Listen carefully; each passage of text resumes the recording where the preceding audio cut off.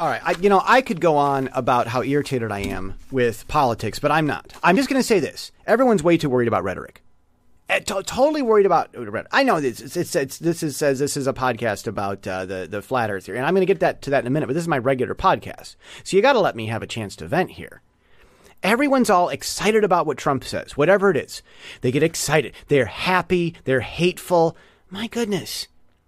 Don't worry. It's not what you say. It's how you say it. They say that. No. It's not what you say. It's not how you say it. It's what you do. And it's why you say what you say and do what you do. It's why you say it. And it's what you do. All right. That's all I'm going to say. And I'm going to get into this flat earth thing here. Now, here we've got, we talked last time about what we talked about last time. And I'm going to talk about clouds. First, before we could look at the cloud video I made, perspective. Okay, perspective. This is a road. Okay, here's my really badly drawn road. And you've got the dotted, road. Okay. Typically, you've got an object. I'm just going to draw a simple box. And as it gets farther away, the object gets smaller and smaller. That's what they teach you in art class. And that's what everyone sees in all of life. And so that's, and then eventually you just can't really see it. Well, what these flat earth guys are saying is, I don't know where they get this idea from. I don't know. Let's say we've got an object so that you can see what it is. Let's say it looks kind of like a pawn and it's like that. And up close, it looks like that. Well, they're claiming, they say as objects disappear in the distance, the bottom disappears first. I thought that the top and the bottom of an object got slowly smaller. This what I'm drawing is what I see happening with mine eyes every day. Okay. It gets in the distance and there it is in the distance and it slowly gets smaller. But what they're saying is that as objects disappear, it's like you've got this, and that the bottom magically disappears before everything else. Now, if one of those idiots running their YouTube channel hears this, yeah, you stupid idiot, you didn't hear what we said, you're saying about it, and they'll add, because they're always condescending, and they really, I'm not joking. They say that objects don't just get smaller top to bottom as they go off in the distance. They say that the bottom part of an object magically disappears while the rest gets smaller when things go off in the distance. That's cockamamie nonsense. Let's draw a tree to illustrate my point. So here's the roots of the tree, and there's the trunk of the tree, and there's the leaves. Normally, when the tree gets off in the distance, there's the tree, it's really small, and there's its leaves. That's what you'd think, right? Okay, they're saying that as the tree goes away, that the bottom part of the tree is going to disappear. It's all smaller, but the bottom part disappears. That's what they say. And they say that that's why, when there's like a boat sailing away, here's the boat and there's its little flag and it's sailing away on the water. When it goes away, all of a sudden, as it slowly disappears in the distance, if you look through it through a telescope, the bottom part of boats tend to disappear first over the horizon. Now, I talked about how the numbers don't always add up, but they're saying that proves there's no horizon because objects disappear bottom first. It's the weirdest nonsense I've ever seen. All right, Exhibit A. Now on to Exhibit B. We'll look here at a simple video I made. It's a minute, 40-some seconds, 41. It's a minute and a half, basically. I got in a car and drove down the road. This is not too far. Watch the video here. It's going to play a few times.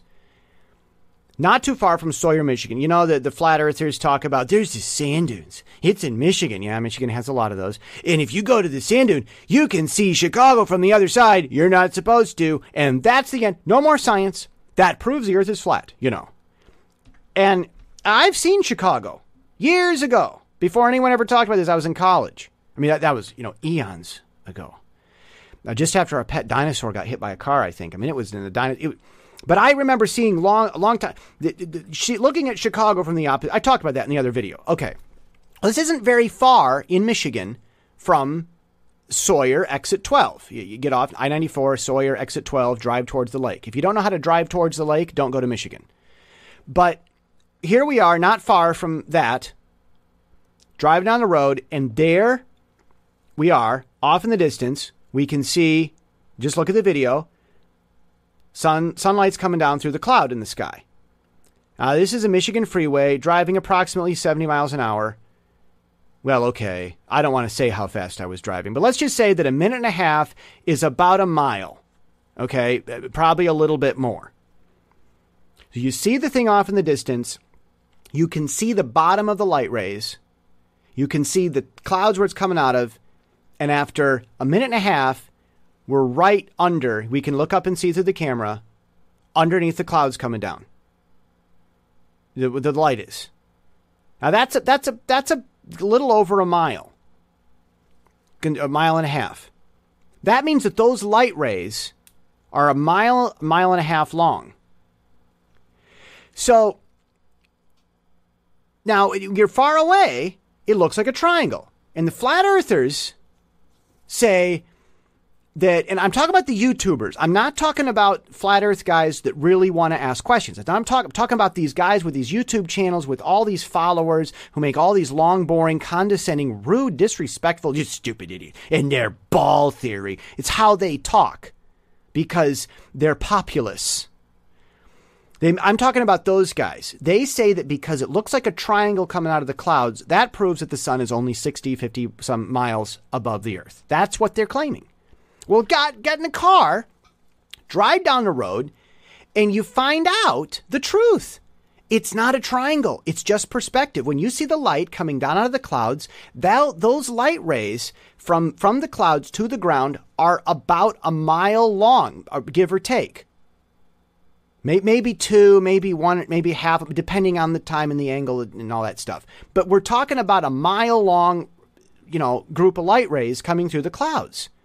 You're a mile away from the light rays are hitting on the ground where you are, and it's coming out of the clouds a mile away. That's why it looks skinnier at the top and smaller at the top and wider at the bottom.